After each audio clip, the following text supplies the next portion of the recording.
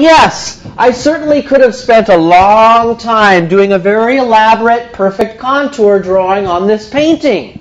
But what I tried to concern myself here first with is what Vincent said. Ignore the drawing and get color, the right color in the right place. Now, you'll see on my painting here, very lightly, I guess, that I've drawn a grid on it that is 8-inch squares, okay? And I have here a printout of the original master copy with a grid that is exactly the same as the grid that is on the painting. You see, everything that we're doing when we're painting, whether we're trying to find color or we're trying to find line, it's about comparing, comparative decisions of one thing to the next. And so while this and this have a million things that are different between them, they have one important thing that is the same between them, and that is the grid. And I can use that grid to very easily begin to start to place these color shapes in their appropriate locations. And for me, the easiest way that I've found to do that is with pastels.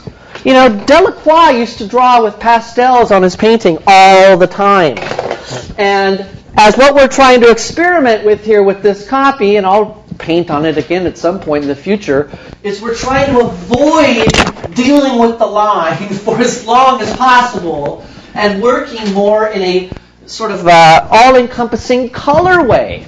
Okay? So I could certainly start to take some of these pastels here and say, well, where's Mary's head really going to go?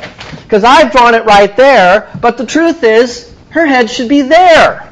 And this old man's head should be here. And the other guy's head should be here. You see? And I could literally start to just plop the right color in now the even more correct space and still be working in a very broad and expressive and enjoyable manner. Okay?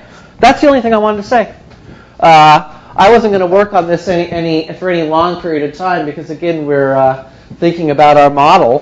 The model's not showing up. Oh, okay. I mean, it doesn't look like the model's showing up, though. I think we do have a model showing up, so Yeah. we'll be going good here. And so recap quickly, Alex, in 2 sentences. 2 sentences. When you don't know something, figure something out. Wait, no, that was terrible. I think that well, this is an interesting thing. It's called squaring up, and the idea is that like we like to say, we want people to get into the process. We don't want you to feel like you have to achieve something before you can begin painting. And so we're looking for ways to free you up, people. All right, very good. So what is the pastel? You're throwing me off with the pastels. Now you're putting the pastels on top of the oil paint. Yes, and it's fine. Is it okay? Yes. It's not some sort of screwy operation. No. It's done before. Oh yeah, yes, definitely. There is historical precedent for this. Is it? But should something been done before be something that we want to do today?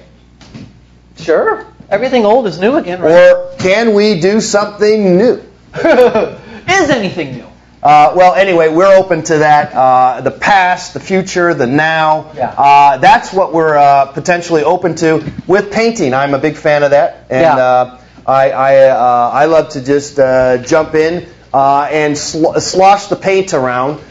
Which eventually we will get to here. But we have one more video before we get to our portrait. Yeah. A portrait of Carmen. All right, guys, we're at Malibu just showed Pier. up. We're going to paint the pier. There it is. Here's our video. Lovely pier. All right, so we're just setting up. It's very windy. It could be worse, but it's manageable. We got our windbreaker on, and we'll be all right. I do. Beautiful.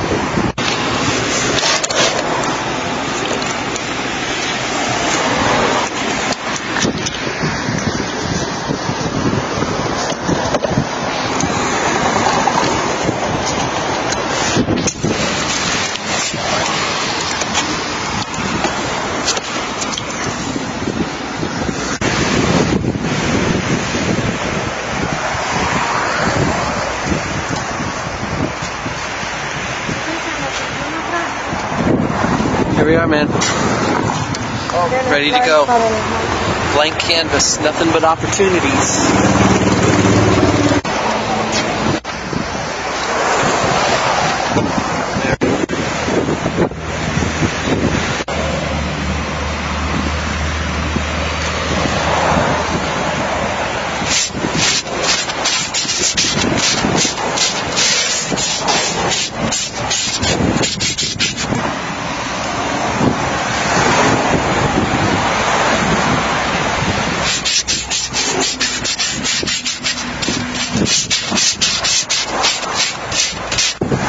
Just igniting the canvas, as I like to say. Yes.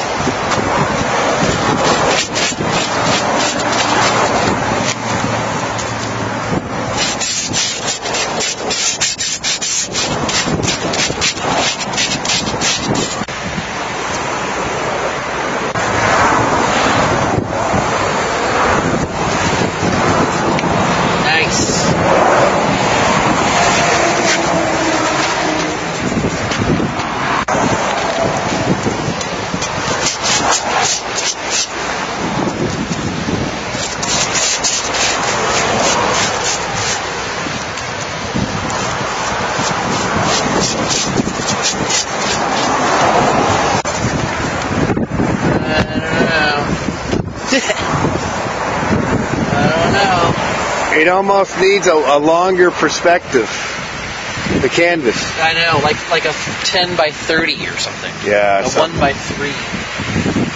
But I'm going to try to get, I don't know, that house in there. Oh, you're going to sneak it in, huh? I'm going to try to. Yeah, I'm zooming in on mine. Mine's more of a zoom in, I think.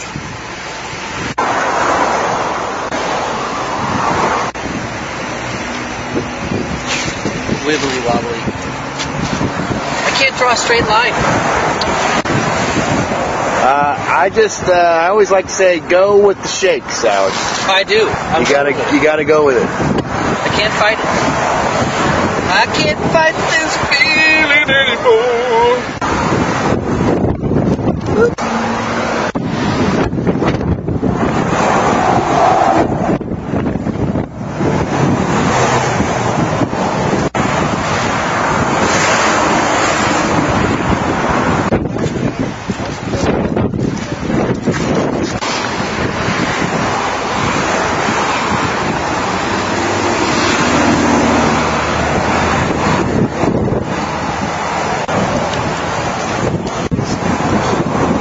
Oh boy, this is fine tunage, man. Ooh. Look at the concentration in your face.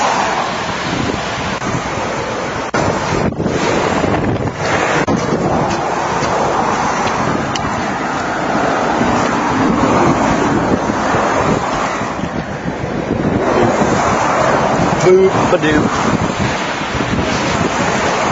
This is probably why some plein air painters have umbrellas. Yeah, I was thinking But the thing maybe. is, if you had an umbrella in this wind, forget about it. It's going to blow all the way across the beach. You just got to deal with it. You know, it's part of the fun, actually. Yeah. Except for when you're filming, you're in the way now. I know.